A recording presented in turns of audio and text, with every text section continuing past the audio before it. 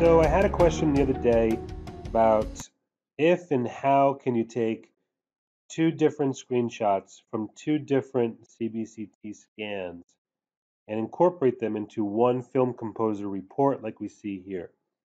So for example, maybe you've got a pre-op CBCT and a post-op CBCT, or maybe you've got a scan that you took 1 year ago, plus you have one that you took today, and you want to incorporate a couple of different screenshots from, again, those two different scans, but into one report.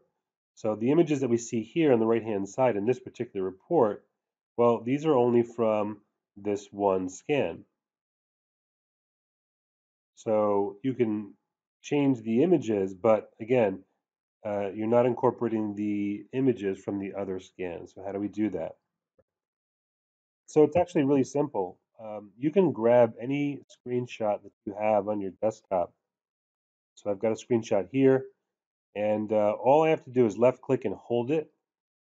And I'm bringing it down over my Film Composer report. I'm keeping my left mouse button held, and I'll bring it up and I'll just drop it in the box that I want. So it's really that simple. So any screenshot that you have on your desktop from a previous scan that you captured, you can just drag it in that fashion, and now you've got a pre-op and a post-op from two different scans. You can even grab a PA directly from the Carestream software. Again, left click, hold it from the middle.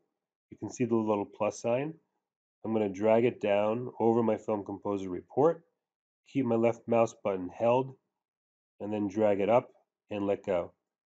So now I've got pre-op, post-op, and even a PA, which again you can lighten and darken and change the contrast to your liking.